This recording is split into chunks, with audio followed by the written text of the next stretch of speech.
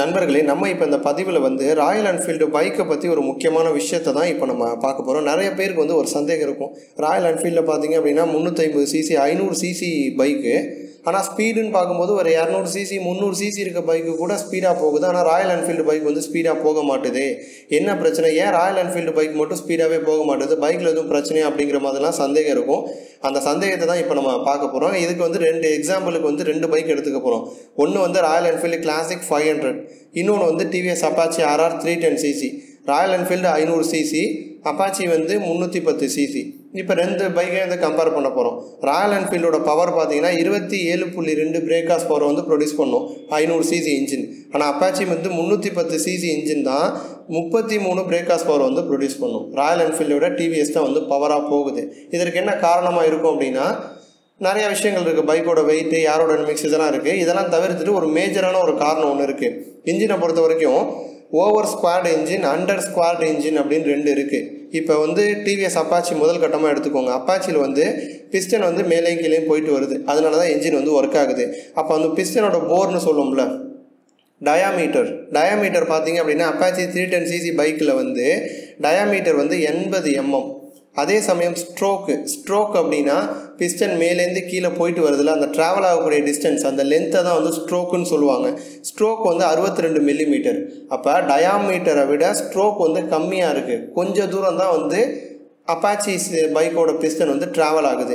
இதுவே Royal Enfield பைக்கில் நீங்கள் எடுத்துக்கிட்டிங்கன்னா போரு டயாமீட்டர் 84 mm. ஆனால் ஸ்ட்ரோக் லென்த்து பிஸ்டன் மேலேருந்து கீழே போயிட்டு வருது பார்த்தீங்களா, அந்த டிஸ்டன் 90 மில்லிமீட்ரு. அப்போ அப்பாச்சியோட பிஸ்டன் கம்மியான தூரம் தான் ட்ராவல் ஆகுது.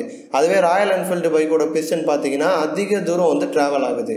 அப்போ ஒரு நிமிஷம் எடுத்துக்கோங்க. ஒரு நிமிஷத்தில் அப்பாச்சி பைக்கோட பிஸ்டன் ஒரு 1000 வாட்டி மேலேயும் கீழேயும் போயிட்டு வருது அப்படின்னா, ராயல் என்ஃபீல்டு பைக்கோட பிஸ்டன் ஒரு 500லேருந்து 600 வாட்டி தான் போயிட்டு வரும்.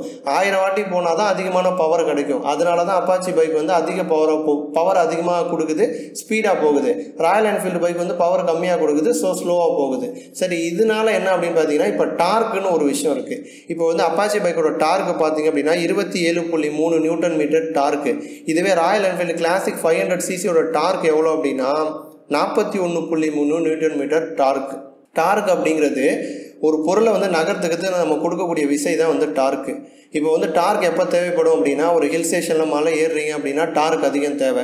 பைக் ரெஸ்ட்டில் இருக்குது, அதை ஸ்டார்ட் பண்ணணும் அப்படின்னா டார்க் அதிகம் தேவை. ராயல் என்ஃபீல்டு பைக்கை பொறுத்த வரைக்கும் பவரை விட டார்க் அதிகமாக இருக்கும். ஸோ நீங்கள் ஸ்பீடாக போகணும் அப்படின்னு ஆசைப்பட்டீங்க அப்படின்னா அப்பாச்சி மாதிரி பவர்ஃபுல்லான பைக்கை தேர்ந்தெடுக்கணும். நீங்கள் கம்ஃபர்ட்டாக போகணுன்னு ஆசைப்பட்டீங்கன்னா ராயல் என்ஃபீல்டு பைக்கை தேர்ந்தெடுக்கணும். ஒரு லாங் ட்ரைவ் போகிறீங்க, பைக் கம்ஃபர்ட்டாக இருக்கும்.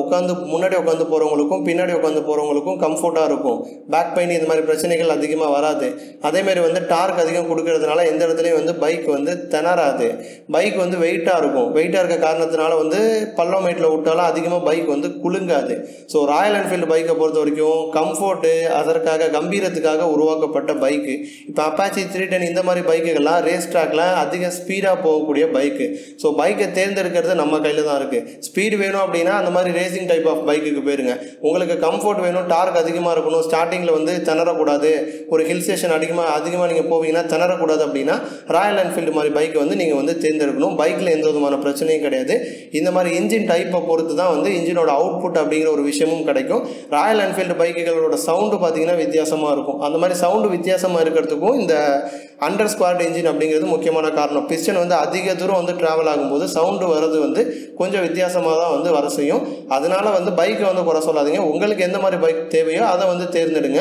இந்த வீடியோவை பற்றின உங்களது எண்ணங்களை கமெண்ட் பண்ணுங்கள். இந்த வீடியோ உங்களுக்கு பிடிச்சிருந்துச்சு அப்படின்னா மற்றவங்களுக்கும் ஷேர் பண்ணுங்கள். நன்றி.